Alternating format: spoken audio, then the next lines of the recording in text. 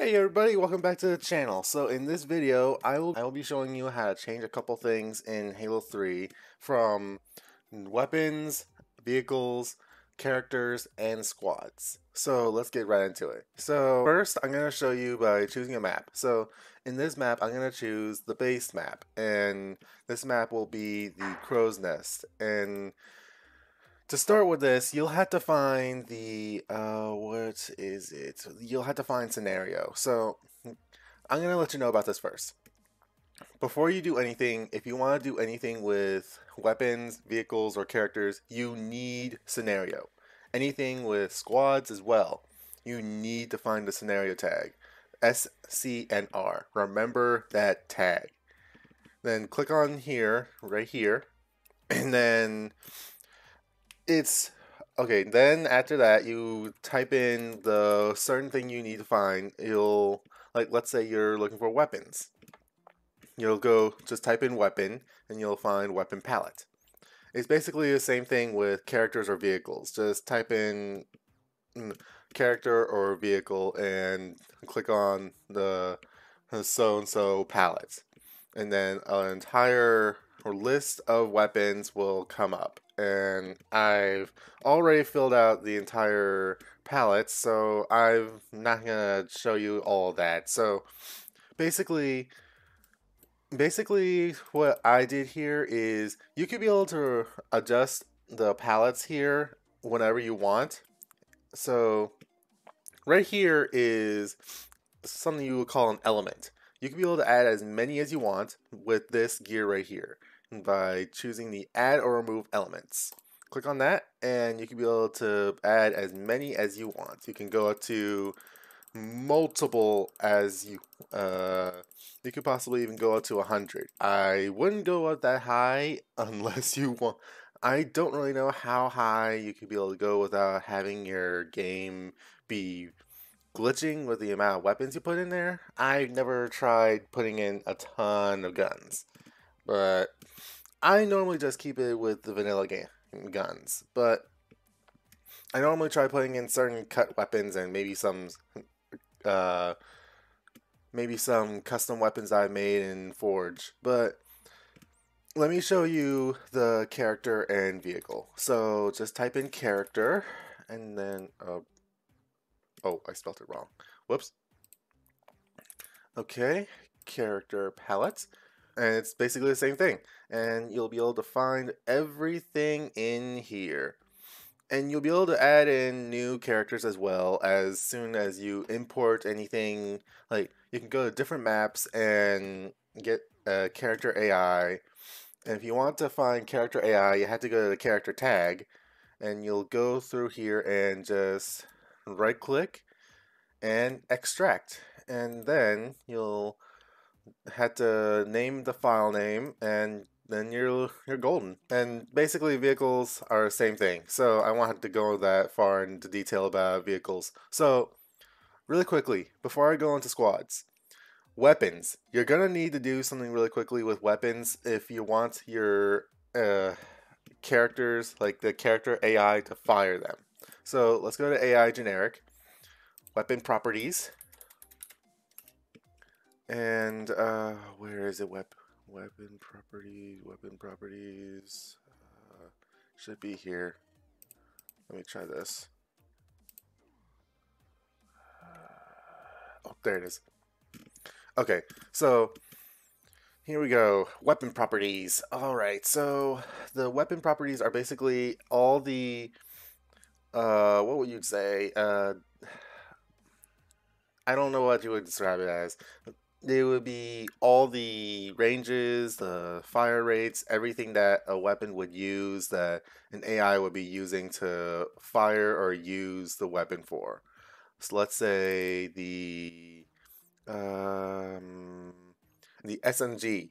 So this thing isn't going to be having that much range, so AIs aren't going to be firing at a isn't going to be firing at very far of a distance like a sniper. So this thing is going to have a very small range. So the maximum firing range will be at 14, and the minimum will be 0.4, 0.5. So yeah, just fill this stuff out as much as you want, and also firing patterns is also important.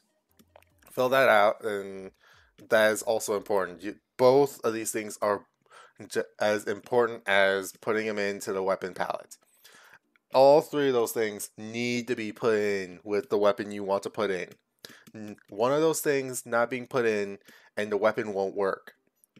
So let's go back to the scenario, and let's get back to why you click on this video. Squads. So I also should give you a tip. If you're gonna adjust squads, I would suggest writing down the numbers of the palettes. Like, let's say the weapon palettes. I would suggest writing down all the elements in the palettes. Like, the SMG is element 0, battle rifle is element 1, spiker is element 2. Well, not anymore because I changed that, but you get my point. So, what you're gonna do here is this: choose a squad, and basically you're gonna, if you want to just basically just choose one character just to make it quick, you could go to base squad and change the character type index and change it to any new character elements in the character or palette. So right here I changed it to number 2, which would be the brute. And I also gave them, what is that one? That is the carbine and also plasma pistols. But if you want to be more specific, you can go to starting locations, which gets a little bit more complicated. You'll need, I'm not exactly that good with X, Y, and Z positioning, so I usually do with a different tool, so I'll show you that in just a second. Actually, I'll start pulling that up right now while I show you that. Okay, give me 1 second. Okay, so with this, it's basically, as you are able to pull up with the starting locations. Starting locations are basically a more specifically, I don't know how to describe it, but it's more specific base squad. It's more of a specific base squad, basically. So let's say I want to have 2 different character types. So I could put a brute here for the first starting location, and I could put a brute captain here. So I will put different weapon. I could put 2 different weapons here, and then I could easily just save because I already did this, and there, it's saved. But that's not all I want to show you. I'm gonna show you how I'm able to put starting locations.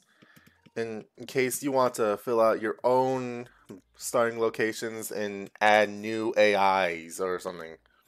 So what I normally do is I open up a tool called Reclaimer.